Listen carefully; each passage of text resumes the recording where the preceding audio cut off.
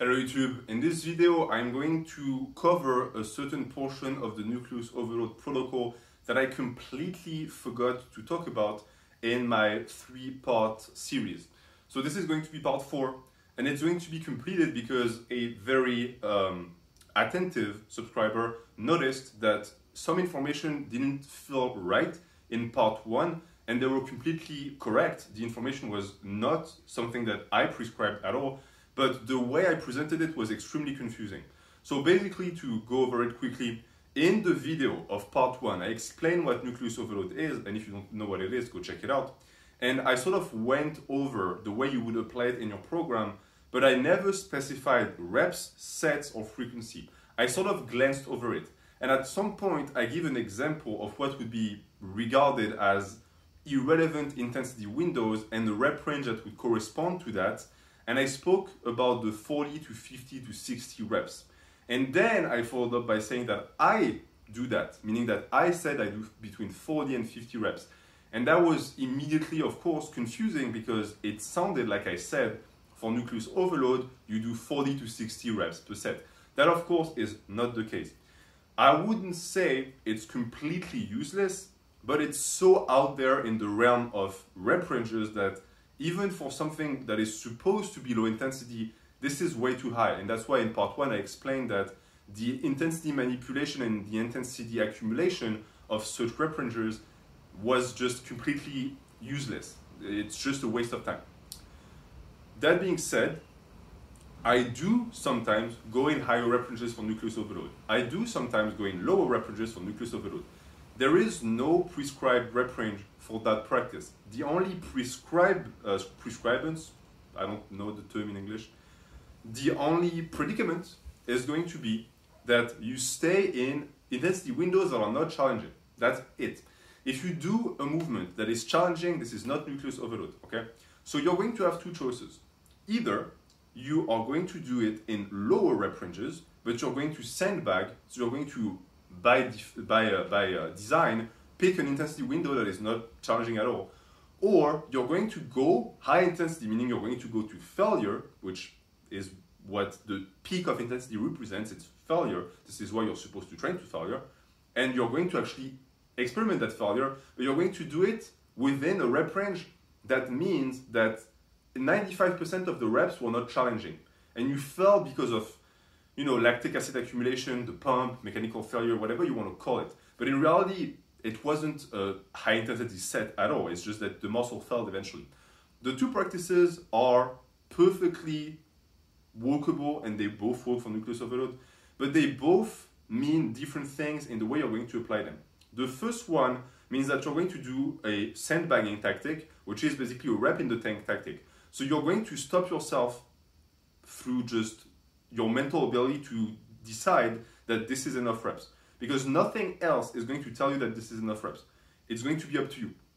The second one is going to be to pick a rep range that is going to create that failure so that at some point you can't go anymore, which requires to pick a certain level of resistance that is going to be enough that you fail around 20 to 25 reps because you don't want to have to do 40 reps to finally fail. And also because if you know about that type of things and if you understand the baseline, the funny thing about very high rep work with zero intensity is that you recover during the set, meaning that during certain portions of the negative or positive, the muscle catches up basically because it's so irrelevant to it that you could potentially go forever. For example, if you do this, it's a little bit of a strange motion, I will give you that, but this is resistance training without resistance, so it's calisthenics, okay? What does that work? Well, you can say the forearms, you can say parts of the bicep, okay? How long can I go doing that? I have no idea, but I can tell you that I can go for a very long time. Why? Because it's not weighted. So basically, the muscle is not even tickled. So I'm not going to do that for the rest of the video, but it's just going to not represent something that is even capable of getting you to failure. Or if it is, it's going to take an hour. So you don't do that. That's also the reason why I wanted to make that video, is because I don't want people to go in such high rep ranges. And I understand why people got confused. It was my fault 100%. is because the way I described nucleus overload with the low intensity principle, it looked like I was saying that in that particular case, you could apply super high rep ranges. You can't, meaning that for me, and I'll make videos about it because it's important to describe, I think, my striking range for hypertrophy is going to be 2 to 15 reps, okay? I prefer to be in the 6 to 12, okay? And then there are parameters of strength work and back off sets that exist within that, and each lift has its own thing. But for nucleus overload, I can push that to 25 reps. So for nucleus overload, I'm going to stay between 4 and 25 reps, which sounds strange because why 4? 4 is going to be mostly what I do for certain lifts to warm up for the nucleus overload, because yes, you want to warm up also for nucleus overload. You don't just jump into it. And now that that has been established and that I sort of corrected what I said, let's talk about reps, sets, and frequency, because it's a missing part of the nucleus overload discussion. For some reason, I didn't discuss it. And I think I know why, is because I like to let you guys discover your own things. I don't want to poison your mind with my protocols. I just like to give you concepts and then you apply it, because most of the time you're going to find something that works much better for you than something that I would have said. So I'm going to tell you what I do, and it's not an invitation to do it yourself, but it might give you a rough idea of the way you should apply it. So for me, I do nucleus overload for my neck, my lats, my triceps, my calves, and that's pretty much, and my traps. So that's 5. That's 5 muscle groups that I'm using nucleus overload on. For traps, I am going to stay between the 6 to sometimes 20 reps for the traps, because they're quite resilient. And the fluctuation within the rep range is all over the place. Meaning that when I warm up, I'm going to warm up with a very low weight, because every time I do a pull, I do a shrug or a weighted stretch, which is amazing for the traps. And sometimes I will start with 135 and I'll do 20 shrugs because it's baby weight. And then I'll get to 275 and I can only do 6. So it doesn't reflect proper intensity manipulations, because I will often start with higher rep ranges and then dwindle them down to 6 to then at some point in the workout go back to 20. That's something that is going to be completely correlated with what you like to do.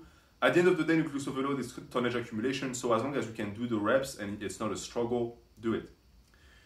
As far as the frequency for traps, it's usually 2 to 4 times a week, because they recover quick. And the traps is also, and I discussed that in length, but when you do nucleus overload, you sort of want to do muscles that are not going to be conducive to structural failure, because you don't want to get injured because of that. The traps will never fail, meaning that they can have some level of responsibility when it comes to thoracic rounding, but it's minimal. I've never really experienced it. The posterior chain will fail much sooner, or the rhomboids or something else, before those guys do, because I do it for upper traps.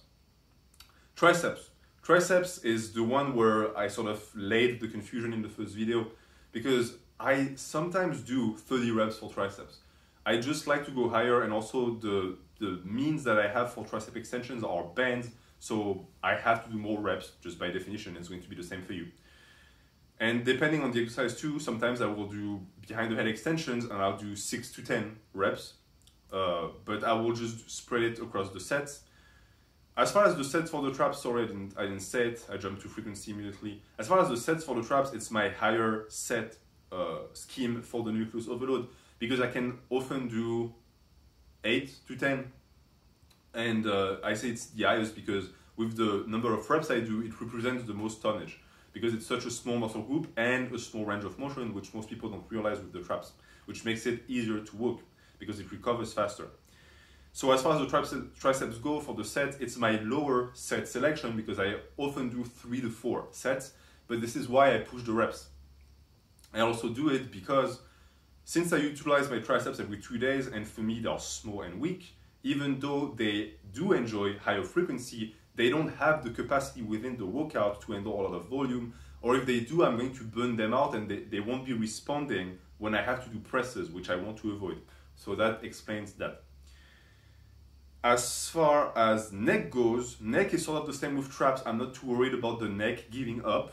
So the reason why I do more reps and sets on the neck is because of that, but also because I think that you shouldn't do too high intensity rep ranges for the neck because you don't want an injury there. So I usually do 4 to 6, 7 sets on any given day, and the frequency for neck is fixated, it never changes.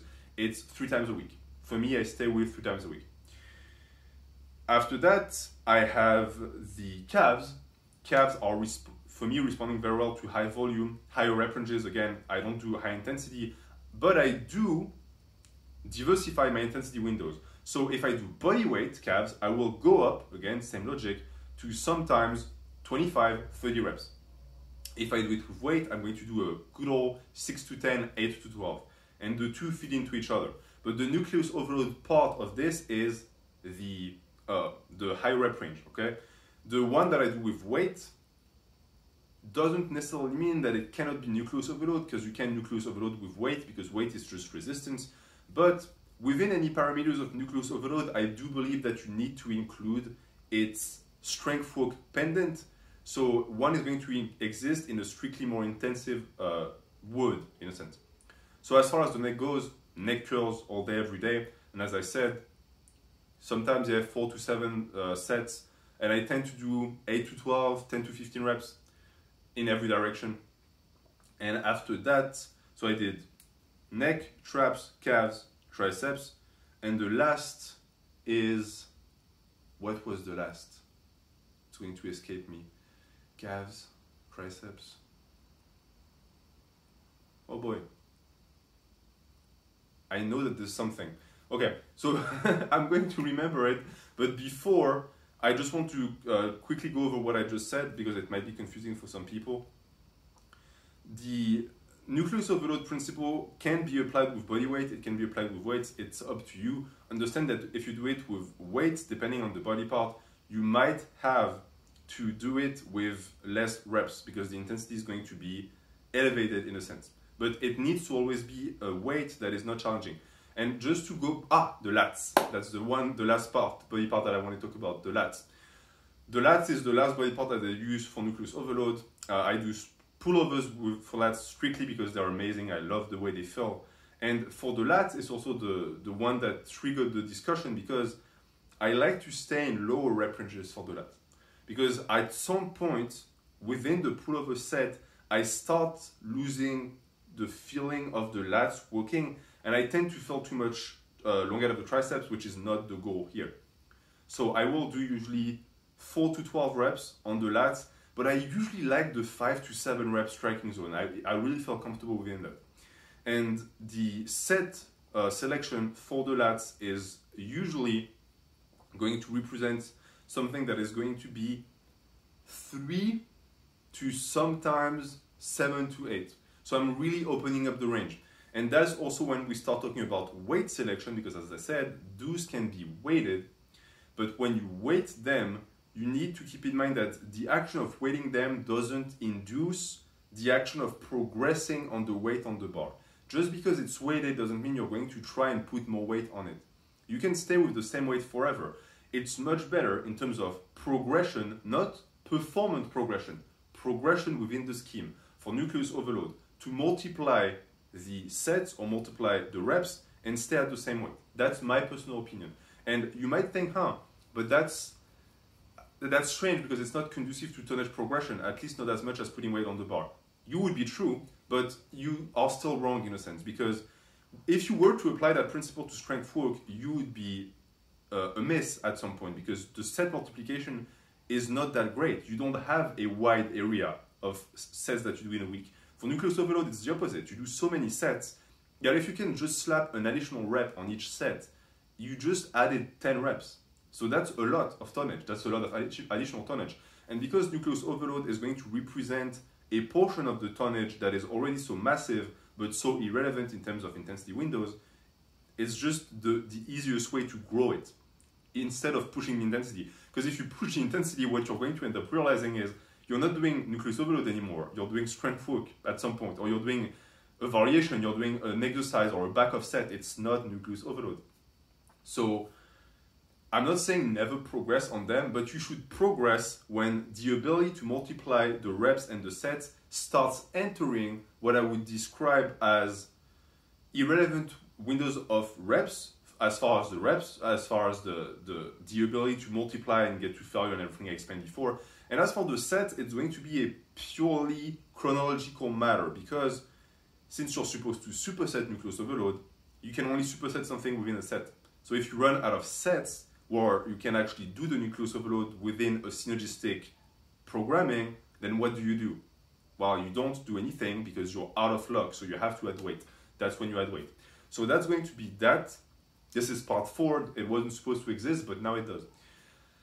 I was sort of supposed to make a Q&A about nucleus overload, but since I started making the hypertrophy Q&A, this has sort of replaced it.